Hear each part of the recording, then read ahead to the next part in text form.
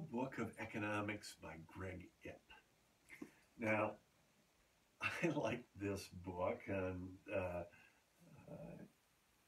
found it quite fascinating in that he and I probably agree on quite a few things, although there are a couple things that I would still question. But I think it's a very good book that is really a very good accounting of what has happened and maybe a look at what may be coming down the pike in economics. A good book. I would highly recommend it. Again, the Little Book of Economics. This one is revised and updated by Greg Ip. IP is how you spell that. I hope I pronounced it correctly.